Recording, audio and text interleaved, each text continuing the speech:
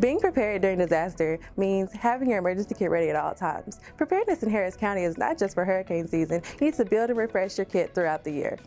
Little things like refreshing the batteries in your smoke detector or checking the expiration date on some non-perishable food can go a long way.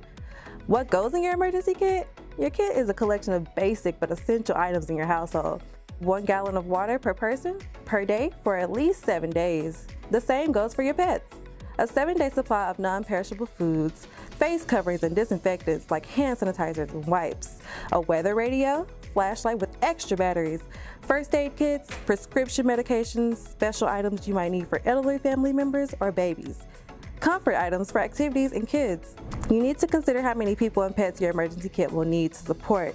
You can easily build and restock your kit year-round by buying extra canned goods or cleaning items when you do your regular grocery shopping.